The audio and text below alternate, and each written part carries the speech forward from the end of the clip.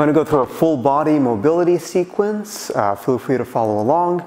It takes maybe 10-15 minutes to do. Feel free to modify, and I guarantee that you're going to feel better after doing this sequence. So we're going to start with the eyes. My hands are to the edge of my peripheral vision, and I'm just looking back and forth, so trying to look as fast as possible from one hand to the other, but being clear. Same thing, I might do maybe 5 or 10 of each rep. So same thing with a 45-degree angle. I'm doing my eyes. I'm switching back and forth as fast as possible in the edges of my vision. And then I'm going to do eye circles, right? This is a weird movement. I'm going to make a separate video later on how to train the eyes, but the eyes are a muscle. And there's a lot of muscles actually in them, so it's important to train them as well. So next we have jaw. I can't really talk as I do it, but we'll go jaw side to side. We'll go open, close. We'll go forwards and backwards. And then we're going to do jaw circles.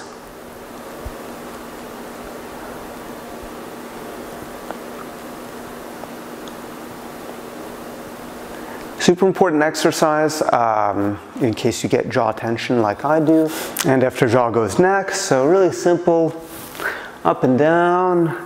What I like to do on the down is just grab and pull around the back, move around a little bit. In the morning, this one feels super gnarly.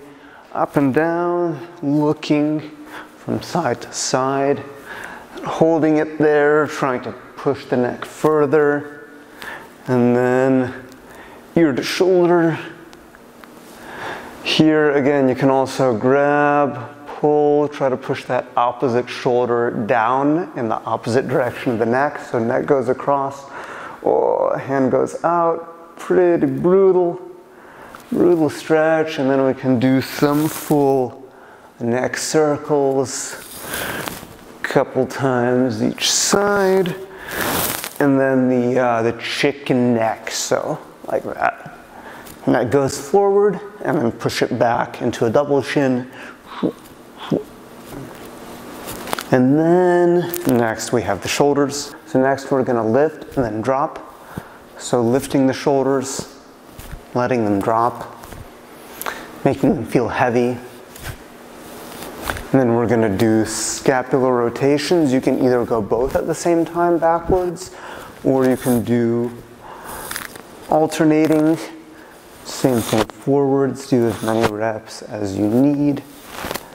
Then we're gonna do the same backwards, but this time with the hands behind the back. I'm pushing into the hands a little bit. So same rotation, it's just gonna feel a little bit different. And then we're going to move on to arm circles, one arm at a time.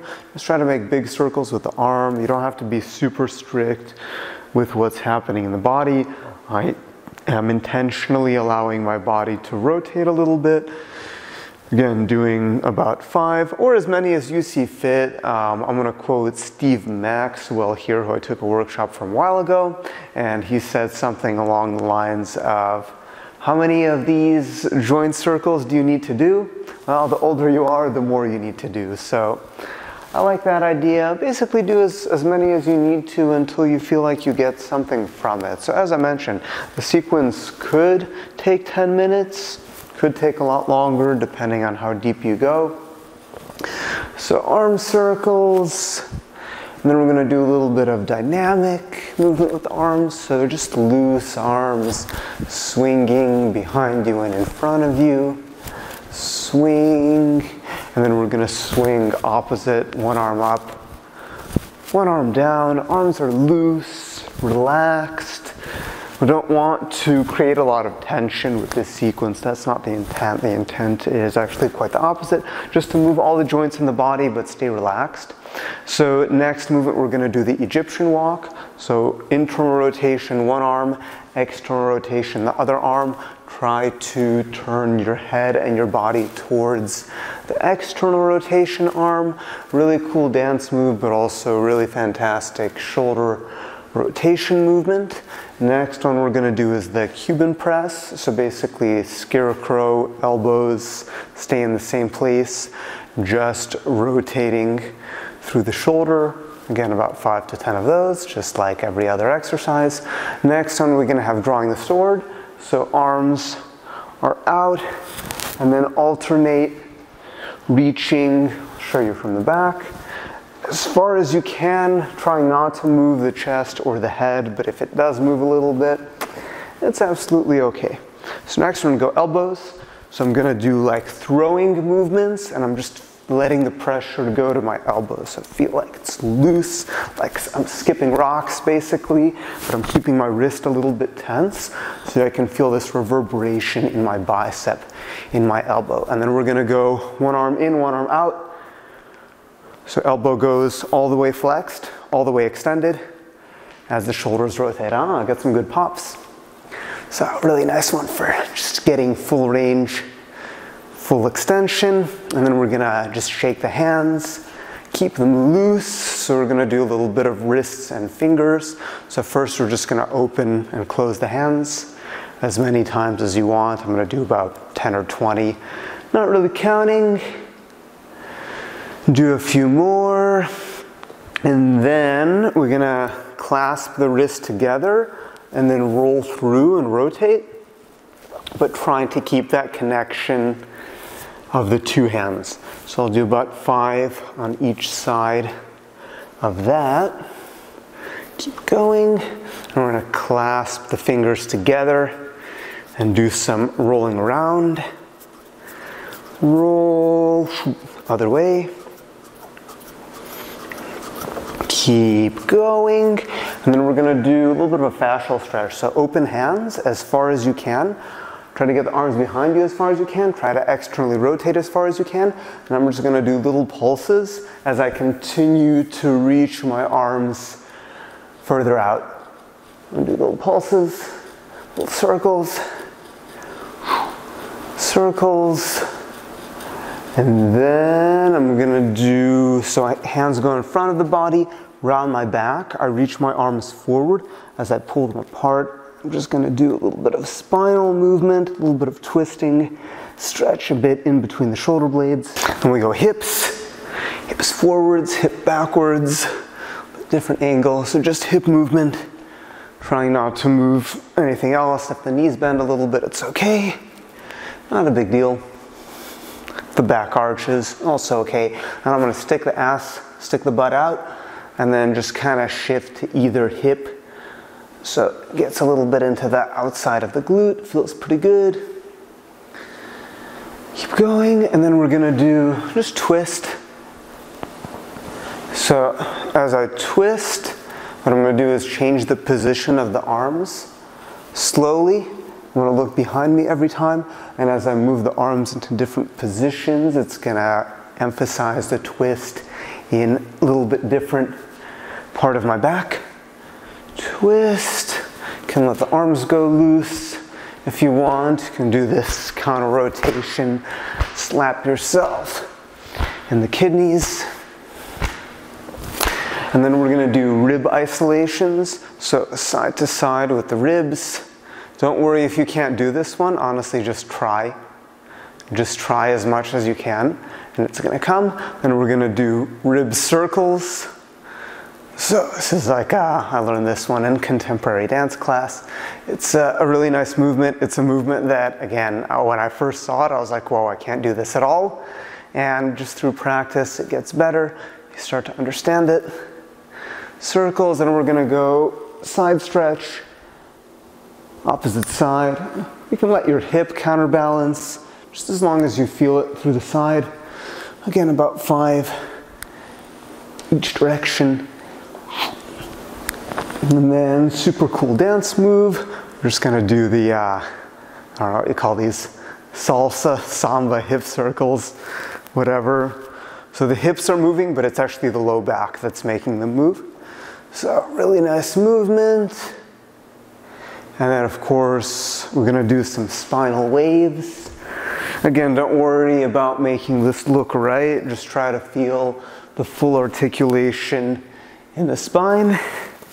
So round, starting in the low back and going up, finishing with the head. And then the other direction. About 5 or so each direction. One more. And then we're gonna do the classic hip circle. Can't go wrong with this one. This is like the old man in the park exercise. Definitely absolute classic.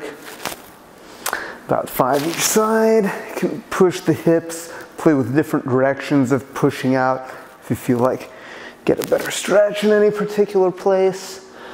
And then we're gonna go into the knees. So knees together, circle as many times as you need to until you feel something. Sometimes when I do this in the morning, I get a couple nice little pops, like my knee kind of popped into place. Feels like it's where it needs to be. So definitely, I've had a lot of knee injuries in the past, so I'm really big on doing lots of knee circles. And we're gonna do a bit of ankle. So stand on one leg. If you want to balance on something, you can. Circle as big of a circle as you can. If you find that your ankle pops a little bit in certain places, not a big deal. Let it pop. Just keep moving it. As you do more of these over time, it's going to pop less. You're going to lubricate the joints, make them move better. So ankle circles. And then we're going to do just our really simple, I don't know how much you can see this camera this far away, just really simple toe lifts. So lifting all the toes, pressing them down.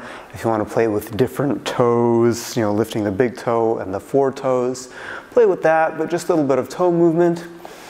And then we're going to go down into our squat. So flat feet if you can. If you can't, not a big deal. I'm going to use my elbows to push the knees out and then just kind of rock back and forth a little bit. Just moving. Then I'm gonna take one hand, push that knee, and then do that same rocking back and forth movement, but maintaining the pressure on the knee going outside. And do the same thing on the other side. Push the knee out, straight the arm, rocking back and forth. And then we'll do the internal external rotations, so one leg out and in. Do your best. If you need to do this with your hands on the floor, not a big deal.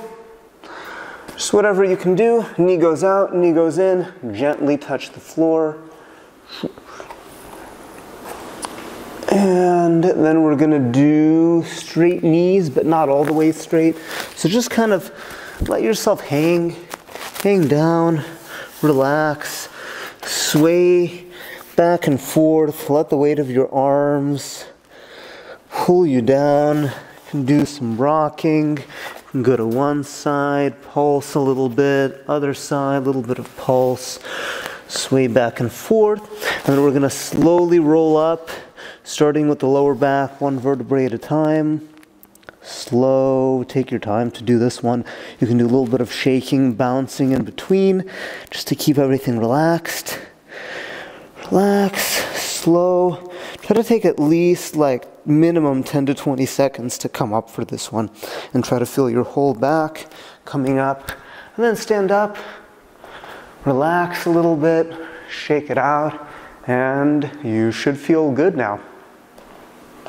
So, again, just a quick mobility sequence. Feel free to follow along. I usually do this one in the morning or something similar to that. So I think it's a good practice just to take a few minutes and move all the joints of your body whenever you can. So yeah, feel free to follow along.